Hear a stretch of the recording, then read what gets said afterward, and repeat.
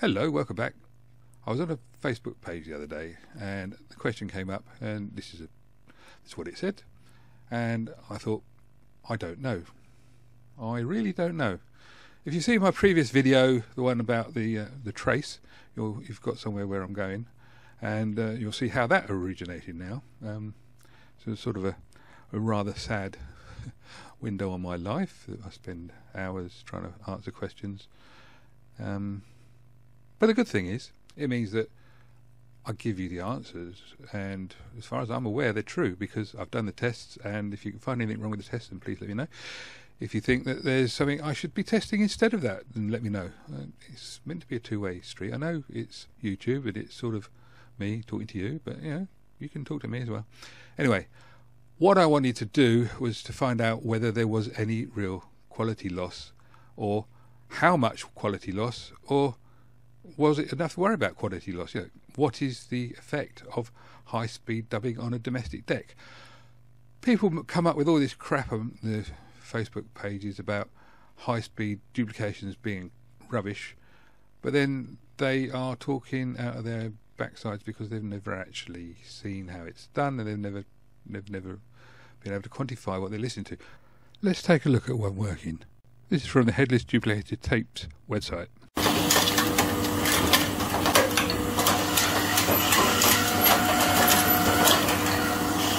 This was something I found on the internet, and you can see that it takes 9.4 seconds to fill that cassette. Assuming that's a 20-minute side on the cassette, that's 127 times normal speed.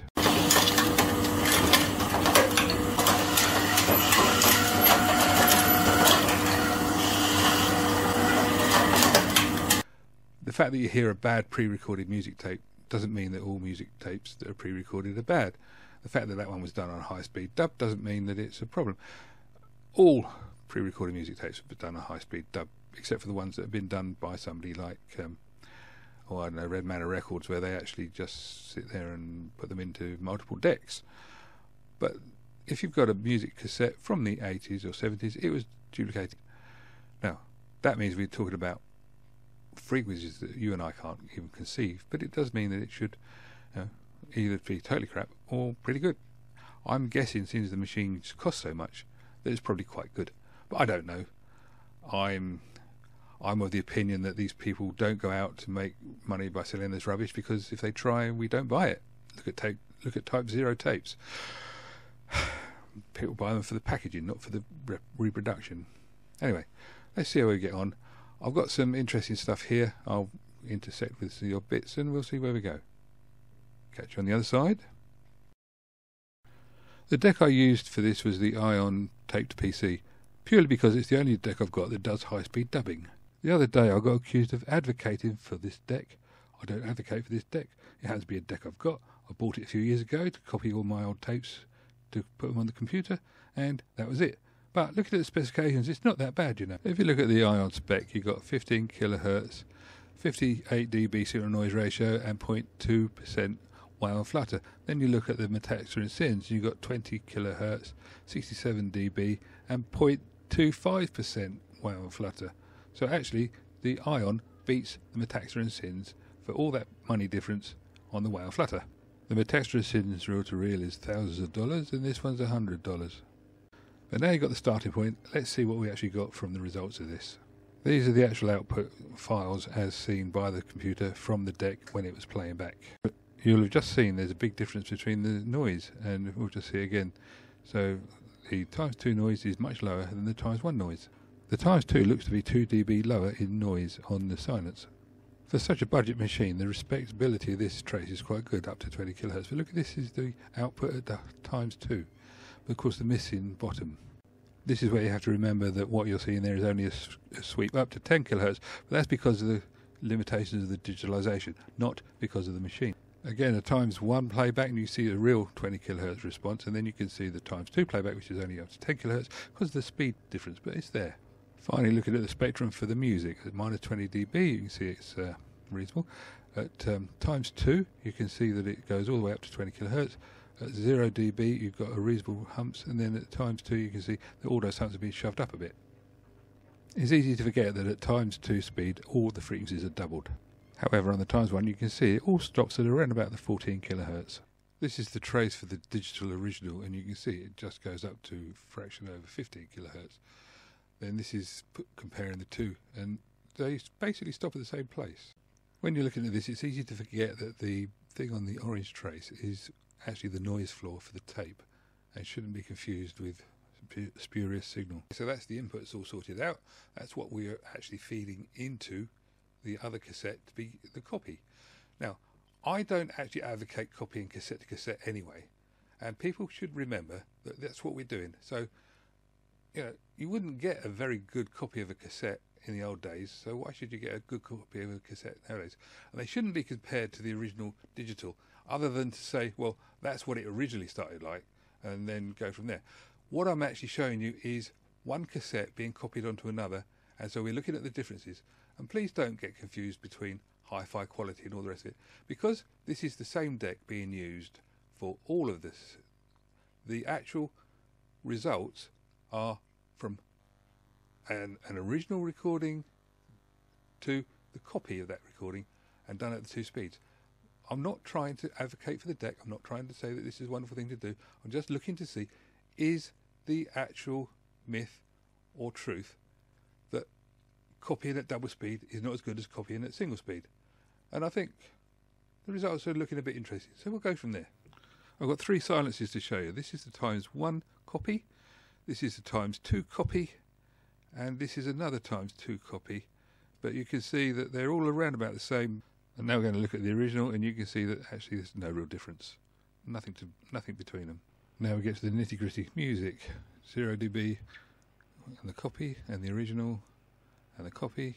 And we see it just changed colour. And there's the ×2 copy, which is not quite the same. The biggest difference with the Maxell ×2 copy is that the levels are higher. The levels seem to be a result of the higher speed playback, and it seems to be sort of up to 2 dB or so. It can push you into the distortion level if you're not careful. Looking at the 0 dB sweep, you can see here it goes up to 20k on the original, then on this it goes up to about 18k, and then on this one it goes up to just over 14k, which is obviously because 14k times 2 is 28k. And that ties in quite nicely with the music, stop it at about 14k. I think we looked at the charts enough, but let's have a look at one final one, which actually is relevant when we get to it now.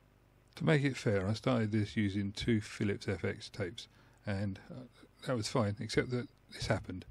So eventually I ended up using the Maxell, because it was the one that I knew that was actually capable of running.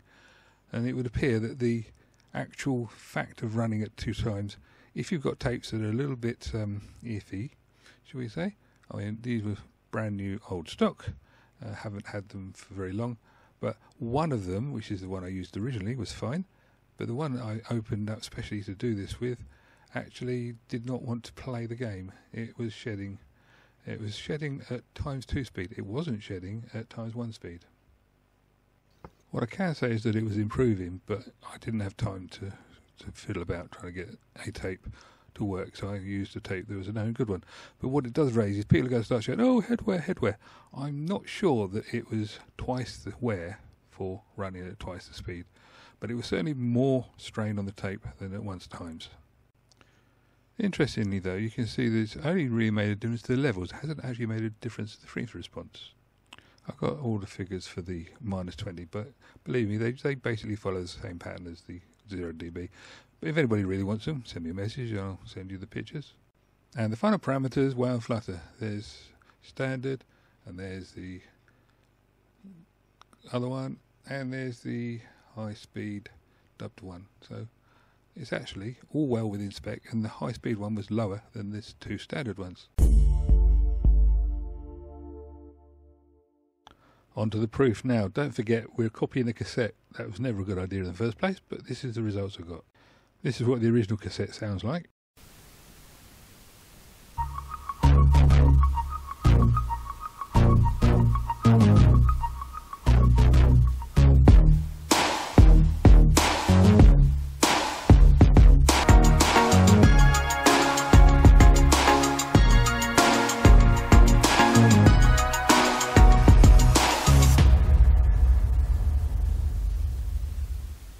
This is the double speed on the Maxell, but don't forget the signals are a bit higher.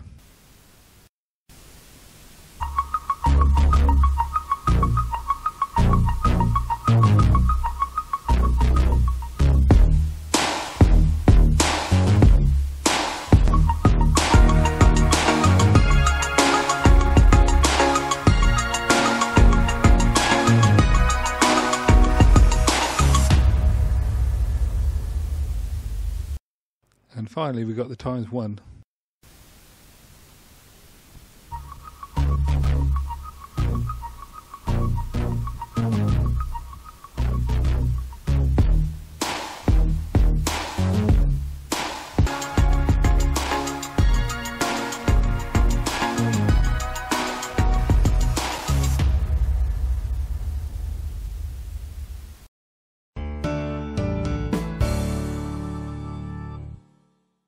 Well, I think it proves that digitalising cassettes is possible, but it means that you're going to have hiss. What does it actually mean? Well, the Y on Flutter was better on the ×2. The signal levels were slightly higher on the ×2, but the frequencies cut off at about 14K, which is interesting because obviously everything's doubled, so it means that the band pass of that particular machine is 28K, I would guess. However, if you just want to copy a tape and it's normal, I mean, the music that I used was from the YouTube library and they all cut off at around 15K, so you're not going to notice much difference. But there is a difference. If you want pure quality, go for ×1, but if you want better Y on Flutter and things like that, then go for ×2. You probably won't hear the difference, and if you're over 40, you definitely won't hear the difference between the copy done one way and the copy done the other. Will you hear the difference between a copy and the original? Of course you will. Is it worth copying? That's up to you. If it was me, I would actually copy into the computer, then I'd do some processing and then take it out to the cassette, but then I wouldn't bother doing that because what's the point? The cassettes are made to be enjoyed. What you mustn't do is try and save time by digitalising your cassettes by playing them out at ×2, because you'll only get half your frequency response, and that's not very good. Anyway, thank you very much for watching. I hope you got something from this. If you did, then like, subscribe, share, all that good stuff, and I'll try and catch you another time. If there's any questions raised, or if you want any other information, just put something in the comments below, and we'll see where we go from there. Thank you very much. Catch you again. Bye.